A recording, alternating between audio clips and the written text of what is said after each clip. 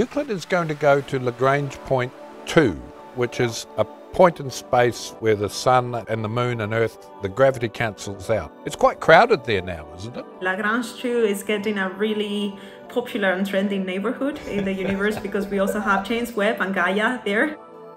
Why we want to send Euclid in this particular point? Well, first we want to be able to use the full of Euclid as much as possible so that we can even potentially extend the mission after this 6 years survey. But also it really offers us the possibility to look at the deep part of the universe, so the universe that is not contaminated by the sun. And it is a point in which we will have the sun making electrical energy in the solar panels of Euclid.